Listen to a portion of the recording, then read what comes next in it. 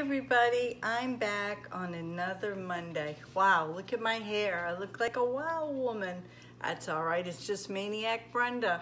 Hi, how is everybody doing? Okay, today we're gonna talk about red hot dogs. And today is Saturday, and I'm gonna be cooking these up for Ray for supper because in Maine, the old way, and some of the newer folks are doing it, they like hot dogs and they love red hot dogs. And Saturday would be the night for beans and hot dogs.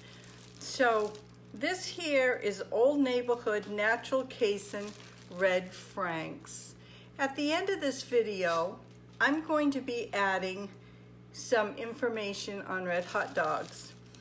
Now, these hot dogs here were $5 and 49 cents a pound. See that right there? And I paid $2.14 for 3 hot dogs. They're very pricey. I got these at Hannaford at a local grocery store. Now I went to another grocery store not too far away, Food City, and they wanted $7 and something. I took a picture, I couldn't believe it. I'll insert it at the end of this video. So Ray likes to have his red hot dogs boiled. Some folks like them steamed, and some like them boiled, and some like them fried. Me, I like all beef hot dogs. I won't be eating these. These are just for Mr. R. These are for Ray. So I'll bring you back when I get them all boiled, and I'll show you what they look like when they're cooked. So don't go too far. We'll be back. Mr. R, he's got a Maine red hot dog because he just loves those red Maine hot dogs. Not me. I like an all beef hot dog.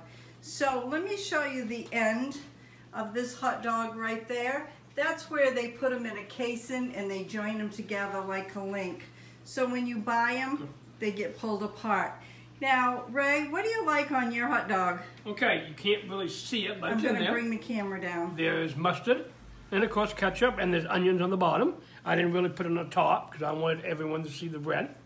Yes. And I don't really know how far these red hot dogs go north. I don't know if you can pick them up in Massachusetts and past there. I really don't know. I'm not sure myself. I do think they do have them at the ballpark down at Fenway, but I'm not sure on that either. So, Mr. R, how about taking a taste of it? Here we go. And what do you like in it? Do you like relish? Do you like onions? Oh, what do you like? I did forget the relish, but that's okay. I thought you liked relish. Okay. It's going to snap. Oh. Oh, yeah, the red hot dogs have a snap. Now, can you turn it around so we can see the inside? See, it looks brown at that angle. Yeah. Yeah, sort of, huh? But so what would you like to say, Ray? What would you like to add to this? Also, too, when you, I have these boiled.